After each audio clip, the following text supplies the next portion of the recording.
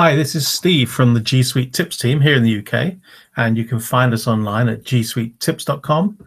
You can follow us on the Twitter and the Google Plus, and of course the YouTube channel for G Suite Tips. Now, today's tip is for any G Suite admins out there. This only really applies to G Suite users, not consumer Gmail users. And I'm going to show you how to restore a deleted user. So in order to do this, you need to have privileges on your account. You need super admin or at least user admin privilege in order to be able to make changes to user accounts. And of course, with those great powers come great responsibilities.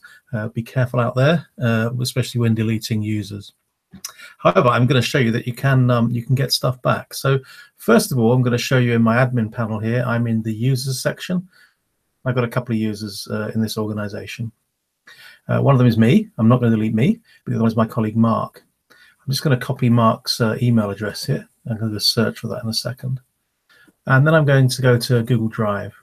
And I'm going to use an advanced search here. So I'm going to say owner is not anyone, but a specific person. In my case, paste in Mark's name. So there's Mark. Okay. And then I'm going to click search just to prove that Mark does own some content. So there's a bunch of files and folders that are owned by the Mark account because I've done a search. Owner is Mark. If I flip into the list view, you should see that the owner of these things is Mark. So he hasn't got a lot of stuff, but he has stuff. Okay. So to the admin console, you can actually access the delete by clicking through to the user or just running to the end here. You've got a couple of options: delete or suspend. Suspend would make the account inactive for everybody. Nobody could sign into it, and if you emailed it, it would bounce. But if you delete it, it will go, okay? And that will free up one license. So I'm going to click delete. Okay. I get the option while I'm deleting, very sensibly, to transfer the ownership of things. I'm going to be dangerous and untick these things, calendar items and Google Plus pages. And I'm going to delete the account without any data transfer. And what we should see is that will disappear. Now I've only got one user in this section. But over here on the left-hand side on the filters, and by the way, you can turn off the filters and turn on the filters. And I'm going to change from active users. I could look at suspended. I should have none in there. I've got nobody suspended. If I did, I could unsuspend them. And I can bring back, if I go to recently deleted users, I should see Mark in there. If you did the data transfer that I didn't do, but if you did, you can see it in progress or failed. Sometimes they time out and fail, and you can run it again. But you could see data transfer in progress if you've got a lot of files that are being transferred across. But we're on recently deleted, and there is Mark. So if I come back to here and I reload this page, let's just see if I can reload it without having to issue the query again. None of your files or folders match this search. They've been deleted because when I deleted Mark, I deleted everything that Mark owns as well, and I did not transfer them. So let's say we change our minds and want to bring Mark back.